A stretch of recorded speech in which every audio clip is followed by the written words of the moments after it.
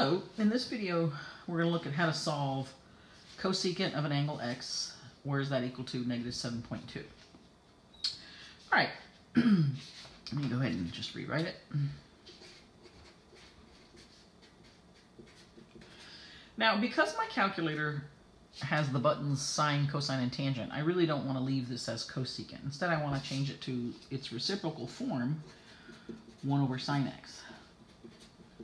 Now, my sine function is in the denominator, so I want to bring it to the numerator, so I'm going to take the reciprocal of both sides, right? So finally, I've got this as something that's a lot easier to deal with. Okay, and let me go ahead and approximate this here.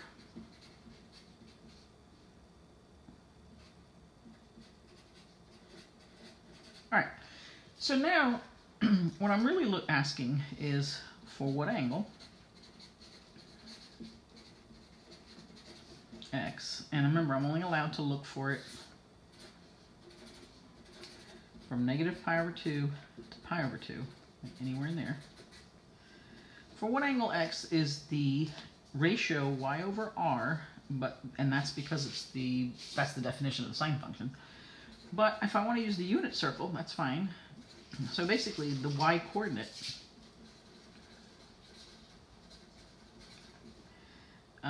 equal to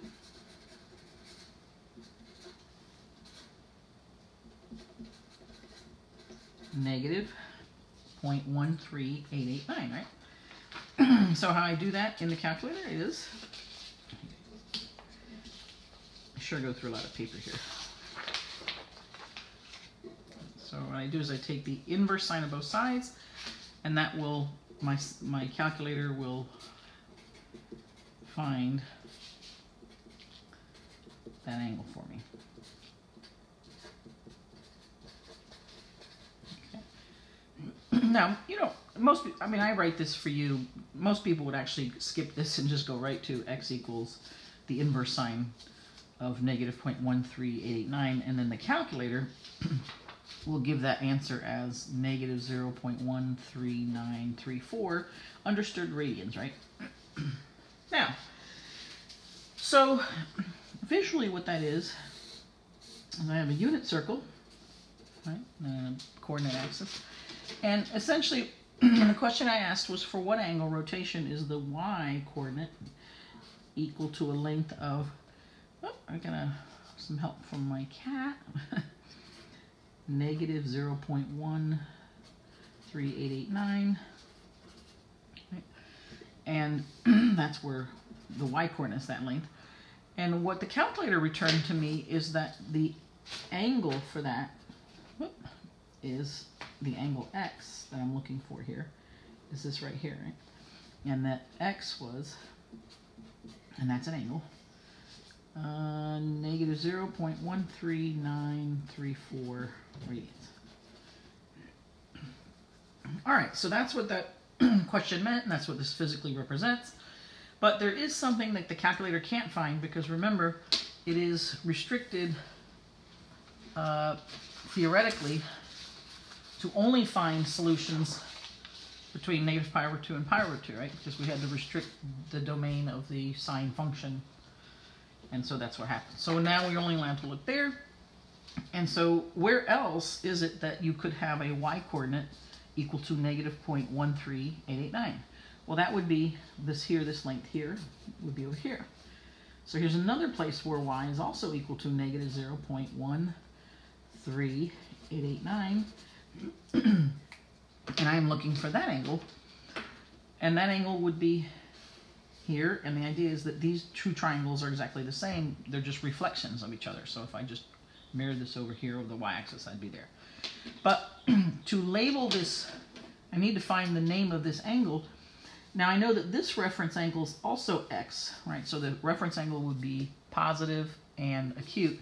So the reference angle here is positive 0.13889, and this is positive 0.13889. But I need to name it, and when I go to name it, let's get a different color. I start at 0 and rotate all the way here until I hit the terminal side there. So what is that? How do I call that? Well, that's basically pi plus that reference angle. So if I use the picture to tell me that, I'd say it's pi, right, from 0 to pi, plus that angle, so plus 0.13889, right? So what I'm basically doing is saying pi plus the reference angle, right? And I'll get, sorry, 3.28093 radians. Now, if instead you want to do it by formula, and I said it was pi minus theta, whatever theta was that the calculator gave you, that would be pi minus, since it was a negative that the calculator gave you, 0.13889. Oh, I'm sorry, that's not... Aha, I need to apologize here. The actual angle is 0.13934. I'm sorry. The y-coordinate, they're so close together, and I'm actually going to touch on that. Why is that true? Oh, this gets messy, doesn't it? Oh boy. All right, so let me... I'm sorry, the reference angle is negative... I'm sorry, the reference angle will be positive 1.13934. Right? And let me just make sure that's correct here on the calculator so I'm not giving you the wrong information. So pi plus 0.13934 is 3.28093. That's correct. Okay. So now, that is finally correct. That's the angle. Now notice, these are very similar, aren't they? Like I said, I'm going to explain why that is true at the end of the video. So you can find the second angle here by doing pi plus the reference angle for this. Or if you do it by formula, you'd say it's pi minus whatever the calculator gave you, which is negative 0.13934, which of course is going to give you 3.28093. Either way, you're going to get the same result. I tend to not memorize, so I just look at the picture. But if you want a formula, there it is. So what that means is I now have two generators. And let's see if I actually have that worked out. I do. So now what we have are the two generators. We have the negative 0.13934 plus 2k pi, or most books, although this is absolutely correct, and there's nothing wrong with this, most books don't really like negative angles. I don't know why. But if you let k be 1 here, where k is an integer, then you'll get 6.14385. And either one, they're just coterminal angles, and then plus 2k pi will capture all those solutions. And then, of course, you've got your other 3.28093 plus 2k pi. And let me show you a picture of that. So what that means is, here's your cosecant function, right? What looks to me like alternating u's. And here's your first one that we found. The calculator gave us negative 0.13934.